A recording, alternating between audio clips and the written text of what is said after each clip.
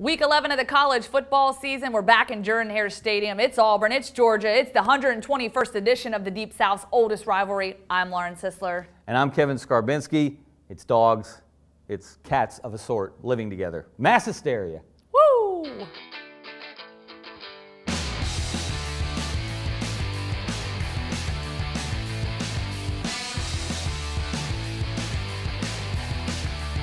Okay, Kevin, when we look at this matchup, I have a feeling I know what direction you're going in, but I'm going to counter on that before you even get there. So this is a matchup that Georgia has won 9 of the last 11, so it's a 9-2 record. However, this is also a matchup in which 4 of Georgia's 9 wins were in a span of one possession.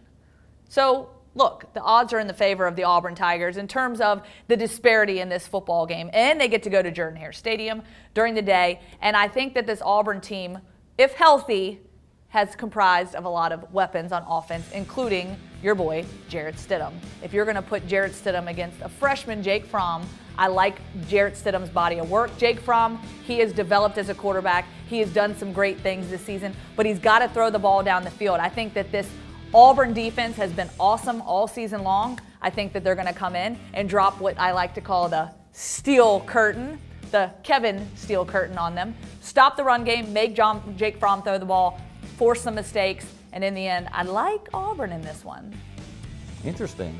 Now look, if we're talking about a comparison of the quarterbacks, yes, Jarrett Stidham is a better quarterback right now than Jake Fromm. He's had a better season. Yep. He leads the SEC in completion percentage. He gives Auburn a deep threat they haven't had in years.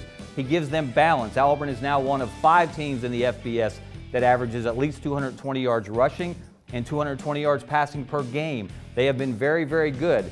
However, they haven't been very good against the 2 best defenses they faced. He had no time to throw against Clemson, was sacked, what, 11, 18, 35 times it seemed like.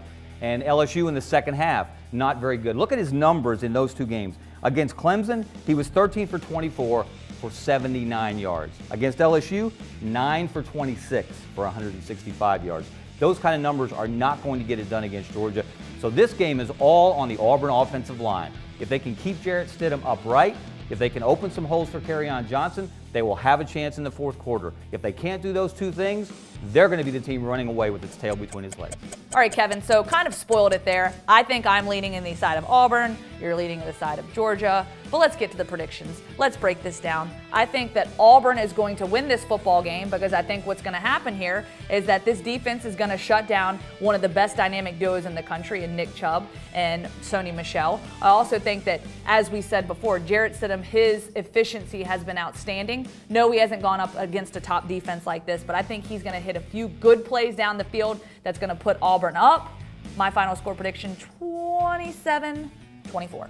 Interesting. Look, Auburn is good enough to win this football game. They have good enough personnel on offense. They have good enough personnel on defense. They have good enough coaching on defense.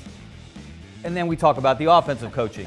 And I've seen this movie too many times. The visiting team has won more games in this series than the home team. It's been an odd series, the Deep South's oldest rivalry. So home field advantage isn't as strong in this series as it is in others. I think they get to the 4th quarter. I think they have a chance to win. But Auburn has not beaten a top 10 team since November 1st, 2014. That was against number 7 Ole Miss. This is number 1 Georgia. Kirby Smart has Gus Malzahn's number, and Georgia wins by the number 20-17. Ooh. Well, Kevin, I guess we can agree on one thing, a 3-point game between both teams in this matchup. I want to play a little game of Did You Know, and I'm going to start this one off. Did you know that Auburn has never lost to Georgia when both teams are ranked in the top 10? Auburn now a top 10 team according to the college football playoff as of Tuesday. You are correct. It's happened 3 times, 1971, 1983, and 2004. And no, I was not at all 3 games. I was only at the 2004 game. But I have an asterisk. I have an asterisk to your Did You Know. In each of those 3 top 10 versus top 10 matchups, Auburn was the higher ranked team. They've never met as both ranked in the top 10 with Georgia as the higher ranked team. Georgia's number 1 this week, Auburn's number 10. So your Did You Know? All bets are off.